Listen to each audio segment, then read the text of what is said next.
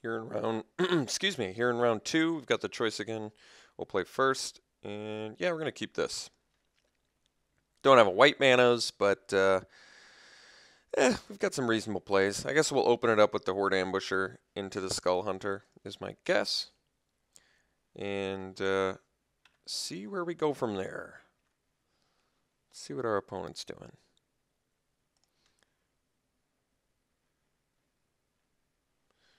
All right, let's just jam a Horde Ambusher here. I'd like to get my Skull Hunter online next turn if I can. I also don't mind making trades. They make our Scavenger cheaper. Scavenger is actually very good in a deck like this because you can make early trades with stuff like Typhoid Rats and Skull Hunters and stuff like that. So, a nice perk. Another black deck, definitely expected. All right. No biggie there. Although we are losing out on Skull Hunter value, but that's all right. We'll just drop a Skull Hunter here. Could play the Sure Shot and wait for it, but I'm okay with just playing it. Trading with morphs. If I get to trade here, I can play my Scavenger next turn, which is quite nice. So I'm kind of hoping we get that opportunity. Well, I'm not sure he wants to trade. Not exactly convinced he wants to trade, but one kind of nice pro of this Sure Shot is he has used his debilitating injury, which means he doesn't necessarily have another one, and the Sure Shot could potentially kill the Death Dealer. I guess that's not super likely, but it is something that could happen. I just got to jam 2 creatures in one turn. And we do have our white manas now, so at least we can play everything in our deck at this point.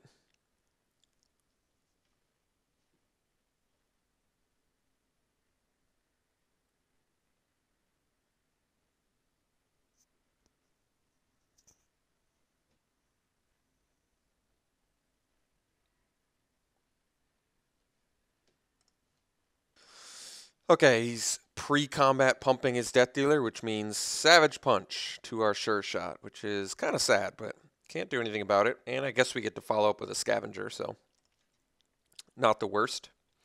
Certainly not good, but what can you do? Sometimes your opponent has Death Dealer, Savage Punch, and get you pretty good. Ponyback's actually a great draw. We're still going to play a Scavenger, because next turn I can do, well, I guess if we get another land, we can hard cast Ponyback and then play the Raider Spoils, or we can play Raider Spoils to draw the card. I don't exactly know, but we are, in fact, in a, it's a fairly tight racing situation. He's certainly ahead, but if he doesn't have an answer for the Scavenger, and we're able to at least supply some chump blockers with our Ponyback Brigade, we could actually steal this game. I mean, Ponyback with the Raider Spoils is quite good. It's a lot of dudes on board with some good power level. If I get the land, I think I gotta slam the Ponyback.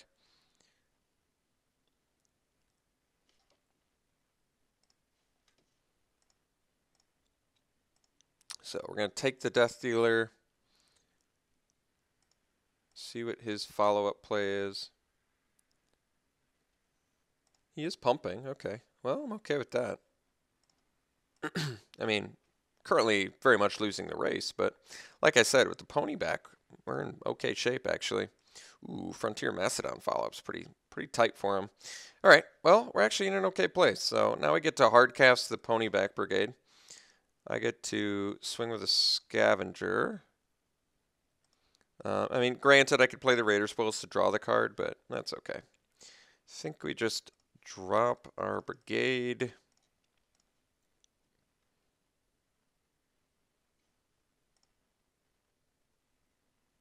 And pass.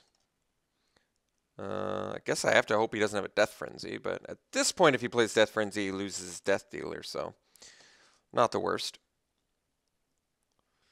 As far as blocks go, well, let me think about this. If I don't block with anything, he pumps to the gills. This thing deals, what, 8 damage to me. If he has another black mana, potentially 10 damage to me, taking me to 1. And then I follow up with Raider Spoils. I deal 3, 7, 10. Well, I do have lethal and crackback technically. So we'll see what his plan is. I may just take all this damage. I mean, granted, I'm dead till like I become immense, but I don't mind kind of just taking this. I think. Well, let me see if I all right, if I don't chump, how much damage am I exactly dealing? Even if he has a blocker. Let's say he plays a blocker. I can swing back for 3, 7, 10, 12, 14, 16, which means if he blocks one of our 3 powers guys, we can only deal 13. So we're actually going to be 1 short of lethal if he has a follow-up creature, which I can't imagine he would swing in with both. If he didn't have a follow-up creature, I think I want to force him to regen here, actually. So I'm going to block the Death Dealer, force some mana out of him. I feel like this is actually the most detrimental to him. Yeah, I mean, granted, it basically just forced him to do that. And yeah, like I was thinking, now he can't like do a follow-up play. He does have like bounce effects he could do. But he also can't regen his Death Dealer here, which is certainly worthy of noting. But I think we need to do the Raider Spoils, so let's do that. I'm going to leave back, I guess, 2 tokens.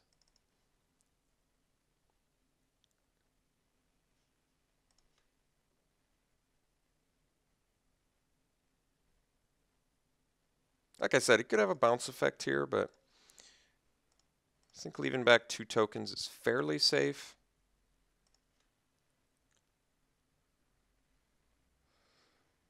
And yeah, I think we'll draw. I mean, we're in a bit dangerous spot here, but got a couple blockers. And, ooh, wish I hadn't tapped all my red mana. What was I thinking?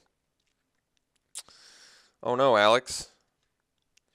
You didn't use your head on that one. Although, I guess I wouldn't be able to anticipate I could... Well, I should have been able to anticipate I'd draw a mana off of 2 cards.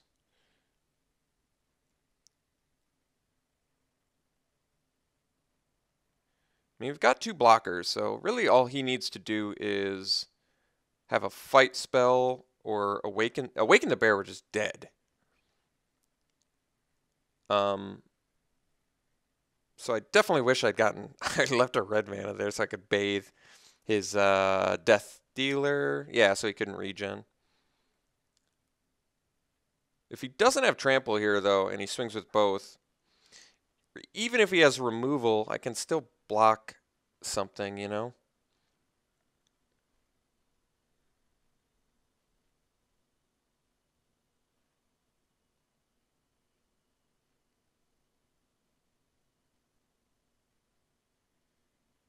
But regardless, I definitely played that loose.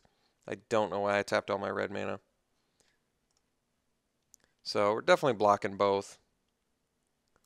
If he swings, of course. Just swinging there. Well, guess I'm blocking.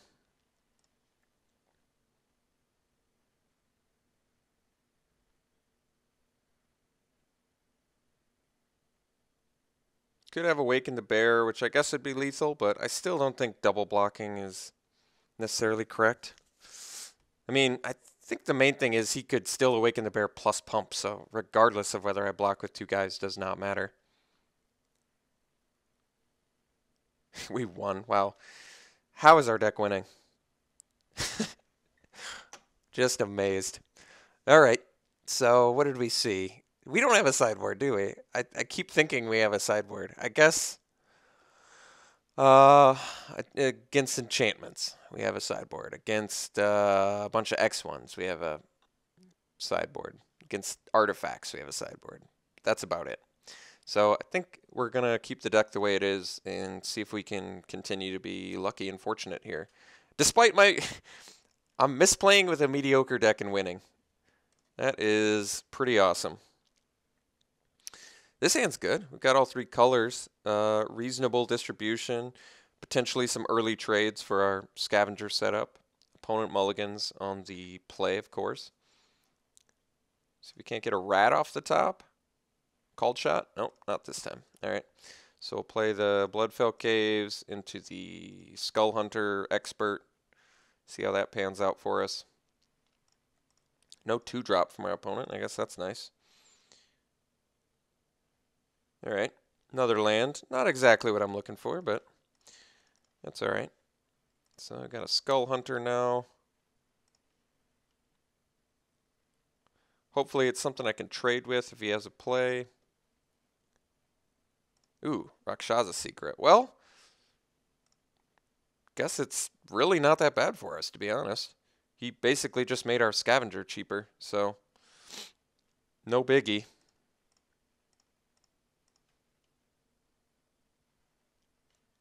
Ooh, Warshrieker's actually a pretty nice draw.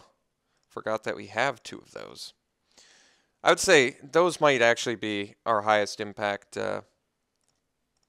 aggressive cards, just because Warshriekers let you just power out your 3-drops, of which we have a ton.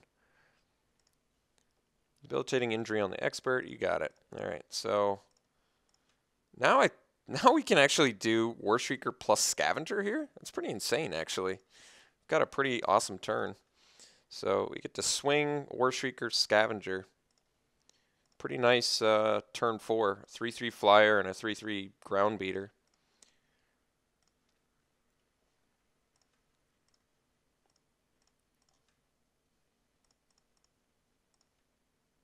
So pretty good. Now we just need a Lightning Shrieker to really get a bunch of damage through. Death Frenzy, it's like we're pretty immune to that at the moment, which is nice. Alpine Grizzly, not that big of a deal. Typhoid Rats, fine draw. So I guess we'll trade off our Warshrieker for a Grizzly. I mean, alternatively, I can do Skull Hunter, but I think we just get dudes off the board at this point. Like, I don't mind trading my Warshrieker for a Scavenger. I was thinking I could just swing Skull Hunter and Scavenger, but that's probably too cute. We're just trying to get damage in. Let's play another land at this point. It doesn't matter that we're not leaving anything up. There's a chance he's got more discard, and we may need the 5th land for our Lightning Shrieker. So, all right, he can't even regen it, so we're definitely swinging into that.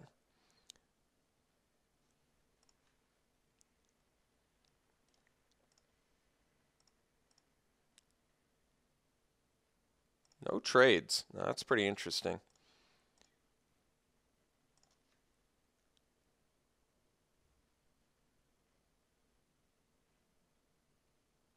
Two cards left in our opponent's hand. He is now in Lightning Shrieker range. And what else would we like to see? I guess a removal spell certainly wouldn't hurt. Our Dash Hill Giant, which is typically a pretty mediocre card. All right, Feral Cruciak, no problem. So we still get to swing with Scavenger and Rats, which we will be doing.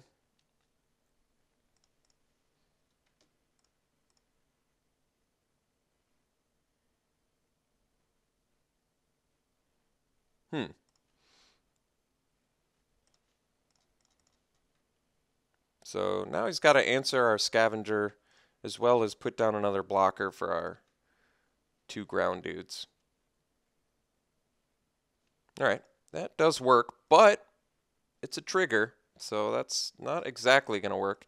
It does have to have a removal spell as well. But at this point, I'm not even incentivized to attack with anything but the Scavenger, so